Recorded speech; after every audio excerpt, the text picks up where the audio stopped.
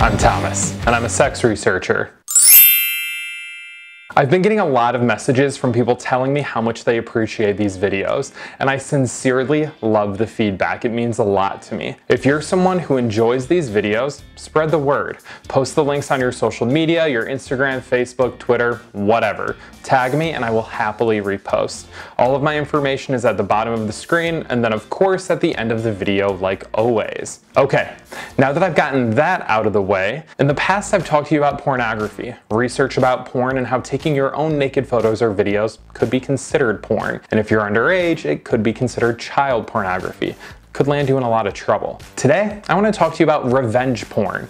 No, I'm not talking about porn where someone cheats or cuckolding. I'm talking about sexually explicit materials that perhaps someone has of you and is now distributing that material without your consent, or threatening to pass them out without your consent. These photos or videos could be put online, could be sent to your friends, your family, your coworkers, pretty much anywhere you wouldn't want them to go. A recent survey conducted by the Cyber Civil Rights Initiative reported that of the over 3,000 individuals that completed their survey, 13% reported that someone has threatened to share sexually explicit materials of them, and 8% have shared it without their consent. Additionally, compared to men, women were 1.7 times more likely to have been victims. Well, what do you do if you're a victim? In the United States, there are currently no federal laws against revenge porn. However, there is a bipartisan bill introduced into the Senate and sponsored by Kamala Harris, the Democratic senator from California. The bill is called the Ending Non-Consensual Online User Graphic Harassment Act of 2017,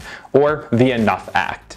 If passed, this bill would make it unlawful to knowingly distribute a private visual depiction of an individual's intimate parts or of an individual engaging in sexually explicit conduct with a reckless disregard for the individual's lack of consent to the distribution or for other purposes. However, the bill was introduced in November of 2017 and there have been no major action taken since. So, no current federal laws, but there are laws in 40 states and DC.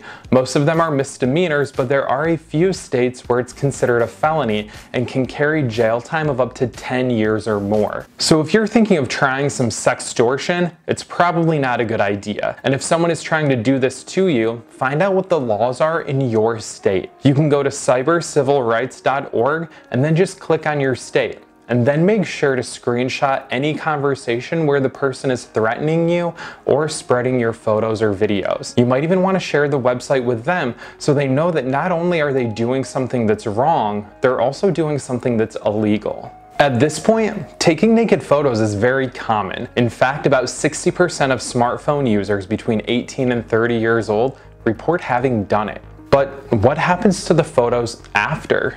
I'm not trying to victim blame, but unfortunately, it's something you have to think about.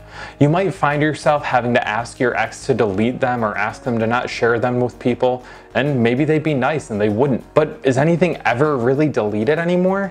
I'm not entirely sure how the cloud works, but in the news it's pretty frequently reported that breaches happen. And you don't have to be a celebrity for this to happen. Someone has to just be mad enough to do it. A few years ago, I had my email and Facebook hacked into, and whoever did it posted explicit emails and photos from conversations with me and my ex all over my Facebook wall. I wasn't able to log into my account and they just sat there for days. Literally my entire family saw them and I was mortified. I have no idea who did it and it sucked, and eventually I got over it, but you don't want to have to go through that. And I'm not saying that you should feel shame for taking naked photos, but I do think that you should consider where they might end up and how you'd feel if that happened.